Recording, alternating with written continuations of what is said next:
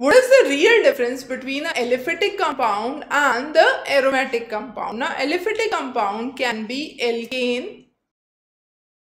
alkene or alkyne.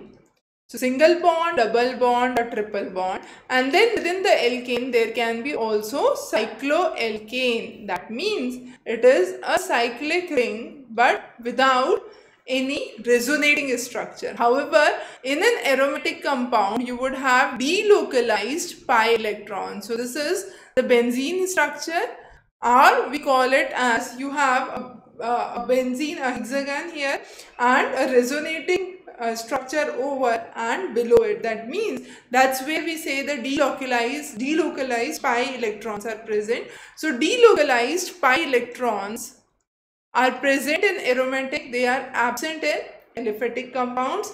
Aromatic compounds have a pleasant smell.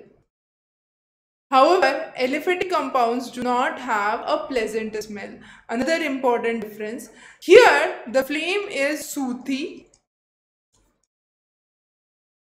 Here it is not sooty flame. That's another major difference. Now, when it comes to saturated or unsaturated, aromatic compounds, since they have resonating structures, delocalized pi electrons, they are always unsaturated. However, aliphatic compounds can be saturated or unsaturated. Now, what is saturated and unsaturated we have already covered in the previous lecture.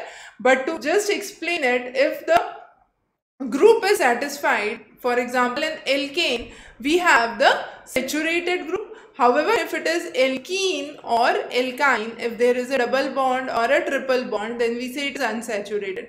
So, aliphatic compounds can be saturated in case of alkane or cycloalkane. However, they could be unsaturated in case of alkene or alkyne.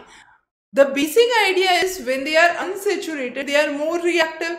When they are saturated, they are stable, they are less reactive. And the saturated ones have substitution reaction. Unsaturated works with addition reaction. So those are some of the common differences that we understand.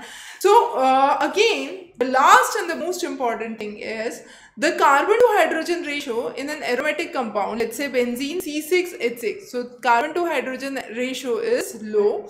But here let's say we have CH4, C2H6. So that's what? That is alkane.